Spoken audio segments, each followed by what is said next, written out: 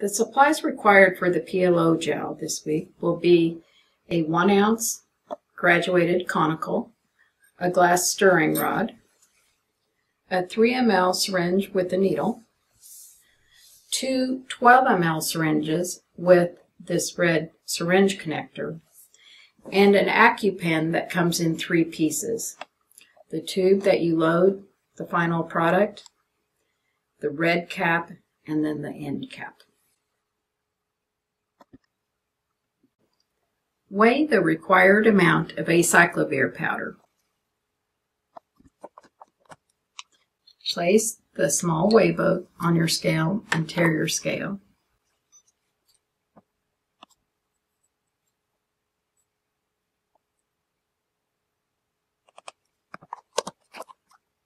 Place the acyclovir powder into your 1 ounce graduated conical and place the glass stirring rod into the conical.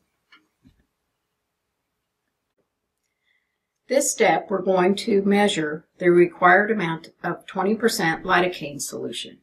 We will be using a 3 ml syringe with a needle attached. Remember to carefully remove the needle cap away from your fingers. Put the required amount of air for the volume you want to remove into your syringe. Go into your vial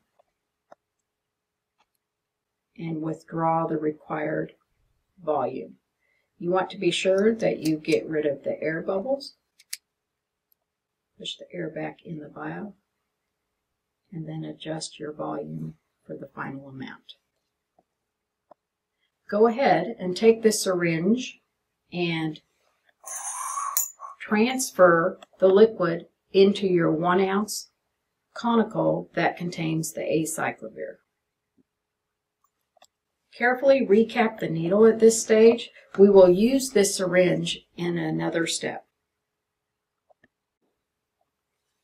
In this step, before we withdraw the acyclovir solution and lidocaine from the graduated conical, we want to be sure it's in solution.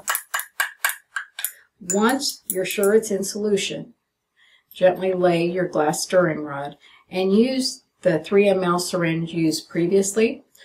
Go ahead and remove that needle cap, and the needle can lay in the very bottom of your graduated conical and withdraw all the solution into your syringe.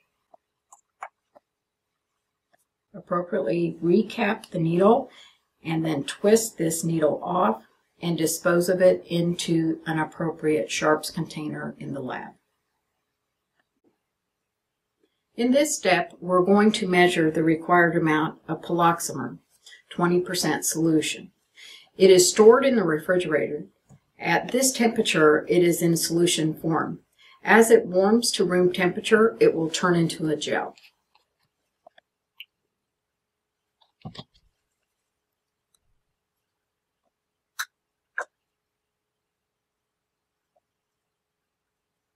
You want to be sure you don't have air bubbles in your syringe, so tap any air out of the syringe and expel it,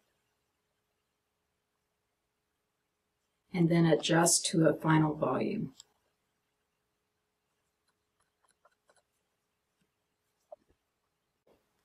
In this step, we are going to be measuring LIPS.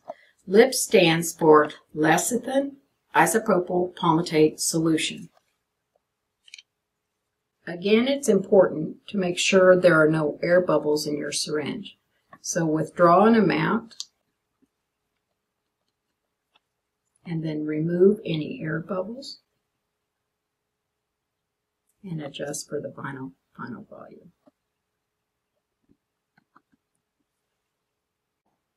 As a reminder, in the 3 ml syringe, we have our acyclovir lidocaine solution, which are our active ingredients, and in the 12 ml syringe, we have our poloxamer solution, and this is the aqueous phase. We want to go ahead and add the 3 ml syringe into the 12 ml. So you do this by using a syringe connector. We will attach it to the 3 ml syringe and then attach our 12 ml and lure lock that on too.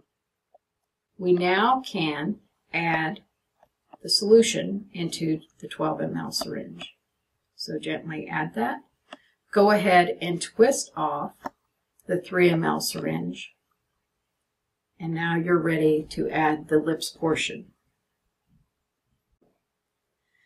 You're now doing the final step where you're making your PLO gel. So you want to attach the lip solution onto the syringe connector.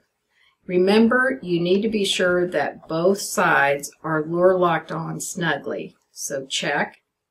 Now, you can do this two ways. You can go ahead and do it side to side. And you want to rapidly move the solution from one syringe to the other. Or you can use the counter and push it and just rotate it. You will want to check periodically for any dark yellow swirls because that means that the PLO gel is not uniformly mixed yet.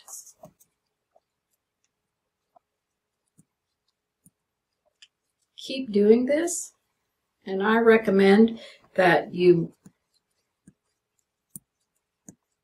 if you want to count, it's probably about 50 times, but back and forth. Periodically check and make sure that both sides are still lure locked on,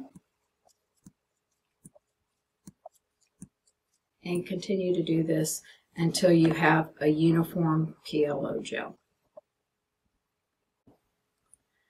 Okay, now we want to go ahead and add our finished PLO gel into the AccuPen. So detach the empty syringe and the syringe connector, and we're going to carefully add the PLO gel into our AccuPen, the empty hole. And what you need to do is just go ahead and, just like in an ointment jar, you want to go ahead and add some and periodically tap the air bubbles. So be sure you're adding to the center. You can see that the gel is filling the window. Okay, once the gel is into the AccuPen, you need to go ahead and put the interface between the gel and the air. And this comes in two sides. One is an indented, so my finger can fit in that side. The other is like a button. So an indented side and the button. The indented side is what goes next to our gel. So put it into the top, place it gently, and what you're going to be doing is moving that interface down until it comes into contact with the gel. You will feel the resistance. At that time you can quit pressing, and you want to put the final cap. So the final cap will go on. Go ahead and start it, and then you can go ahead and use the countertop till it clicks on. Counterclockwise, one way will be open and clockwise will be closed, and then you can go ahead and dispense the gel from the top of the AccuPen. Remember, if you turn the button counterclockwise, that will go ahead and open for the gel to be dispensed. And to dispense the gel, you click it just like a pen, and you want to go ahead and prime this device to make sure there's no air in those first few squirts coming out. So go ahead and dispense some, and when you get one or two of the squirts that have no air in them, you can quit priming the device. Be sure to turn it clockwise to make sure it closes, and replace the top cap.